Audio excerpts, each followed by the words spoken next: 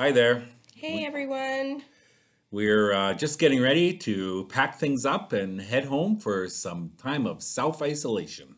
Yeah, it's going to be social distancing and remaining in our homes so we can, help to flatten that curve. And so it's going to be challenging, I think, for lots of us that aren't used to just sort of not being in control of our day to day and sort of creating that new sense of normal, which is what we hope to help you with as we move forward together as a community to just sort of figure out what is next.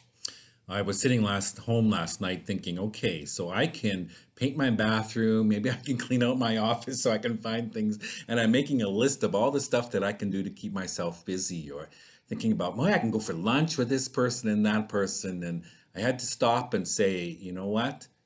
That's maybe not what I should be doing. But Marnie found a great quote that she read that I think kind of sums up for me something that I need to think about as I go through for the next week or so. And one of my dear friends sent me this message yesterday, and it kind of resonated with me just in the sense of that we're always moving, we're always engaging in a multitude of things, and so this time that we have in front of us to sort of do that social distancing, do that family isolation at home, kind of, as Jason says, it sort of stressed me out a little bit. And then my friend sent me, and it's the part of the message that I really kind of resonated with me was it says, maybe during this time of pause, we can become curious with sort of ourselves and our lives and have no agenda other than just experiencing being with our families at home, just being in our own skin.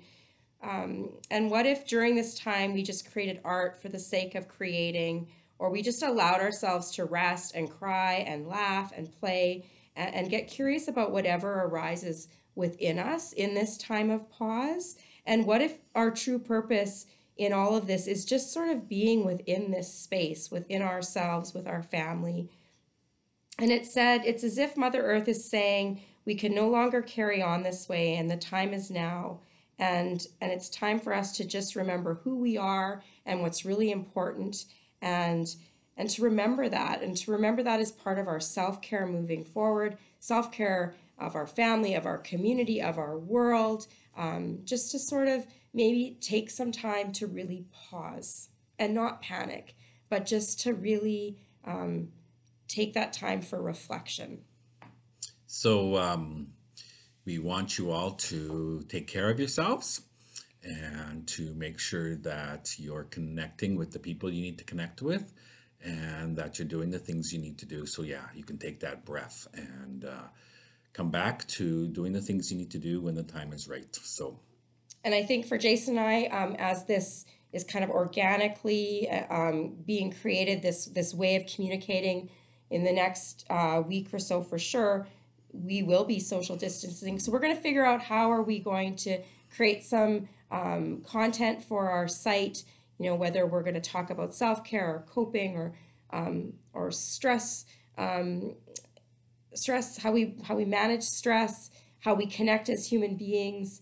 We're going to be creative and have some laughs, and we want to be able to support our families and our students and our teachers and all of us so that we can figure out a way to kind of come through this together, and we will come through it together, and we just need to believe in that.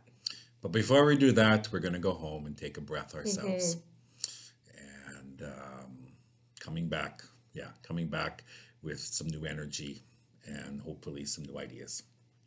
Okay, Take care. take care. Bye. Bye bye.